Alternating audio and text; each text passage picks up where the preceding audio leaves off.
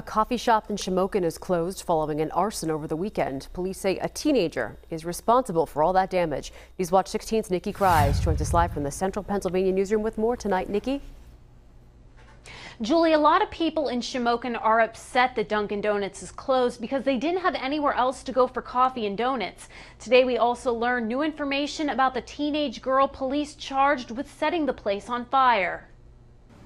Yellow tape surrounds the Dunkin Donuts on West Sunbury Street in Shamokin. The popular donut shop is closed until further notice because of extensive fire damage. There's a lot of people that's definitely going to miss it, no doubt about it. A teenager is charged with starting a fire inside the restaurant on Saturday night. Shamokin police officer Ray Psycho says no one was hurt, but the place has extensive damage. Psycho says the fire was started inside the women's bathroom. The toilet paper dispenser was lit on fire, and within about a minute, the entire place was filled up with smoke. The mother did explain that she's recently been put on new medication, but as far as for what reason, we're unsure right now. The 13-year-old who admitted to setting the fire is currently at a juvenile detention center.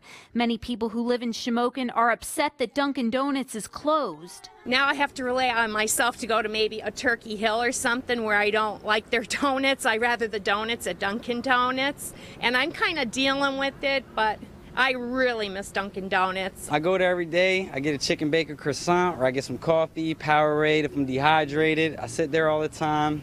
If I have any legal work that I need to do, I go there. I meet with my attorneys there. I'm gonna miss that place if it don't open up. Yeah, a lot of my friends go in there, get the cold coffee, iced coffee, I guess it's called. People miss their local hangout and hope Dunkin Donuts reopens soon here in Shamokin. Cheap, classy place to meet up. It's a location where you can meet up with your friends. It's the only thing this town has. Officials don't know when Dunkin Donuts in Shamokin will reopen because the damage is so extensive. As for the teen who confessed to setting the fire, officers were able to confirm her identity through surveillance video shown on Newswatch 16. Nikki Kreis, Newswatch 16, live in the Central Pennsylvania newsroom.